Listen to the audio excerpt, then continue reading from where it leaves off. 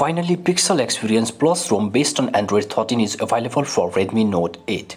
And in this video, I'm going to give you the in-depth review of Pixel Experience Plus ROM. So let's start. As you can see, this is the Pixel Experience Plus ROM, which is based on Android version Android 13 and has the Android security update of November 5, 2022. Now let's talk about its launcher. It has, as always, Pixel Launcher installed by default, and if you scroll down you will see Nexus Launcher written on the package name section. Google has renamed its Nexus Launcher to Pixel Launcher and confirms the end of Nexus branding, but still inside the package name code they are using as Nexus Launcher. And if you know more about this thing, then you can share it us on comment section below. Now let's talk about its camera. Talking about camera, it has new aperture camera pre-installed and camera works perfectly on my phone. And also you can install and use Gcam in this ROM. I've installed Gcam 8.1 build and it's working pretty well. Now let's talk about its quick setting. Quick setting and tiles are slightly changed in Android 13, and also power menu icon is at bottom and separate QR code scanner tile is present for scanning purpose. Now let's talk about its smoothness and user experience. The ROM is neat and clean with pleasant user experience. I've installed many applications, but this ROM comes with very few pre-installed applications. App opening and closing speed also good. And scrolling is also smooth. You will always feel the smoothness of this ROM and won't feel any lags in normal usage. Now let's jump into its settings section. At first there is network and internet. Inside network and internet there is private DNS, and also adaptive connectivity option is present, which helps to preserve the battery and in turn gives your device longer battery life. Inside the notification there is conversations and bubble options are present. Also some privacy settings are also integrated inside the notification setting. Here you can get the setting like sensitive notification, allow face unlock on lock screen and skip lock screen features. Now I will jump into battery setting. And talking about battery, there is battery usage, battery saver, adaptive preferences and turn on light when charging option are present. Also you can view usage for past 24 hours and battery backup of this ROM is pretty good. Now let's jump into the sound and vibration. Inside sound and vibration there is increasing ring volume option available, and also adaptive sound and smart pause options are present.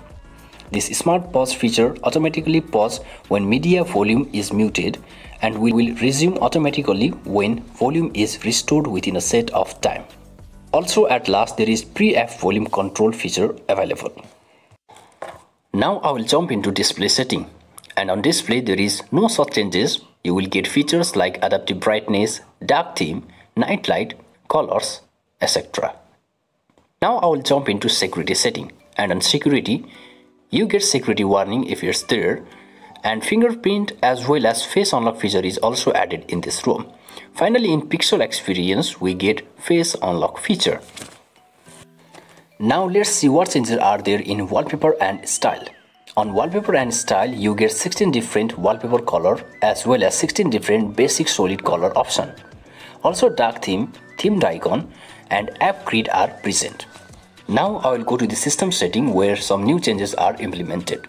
On system, inside languages and input there is app language option available, and from here you can use different language on different application as per your need. Now I will go to the gesture setting, and inside system there is gesture setting available, and here inside gesture quick tap to start action is present, but this feature is not working at all.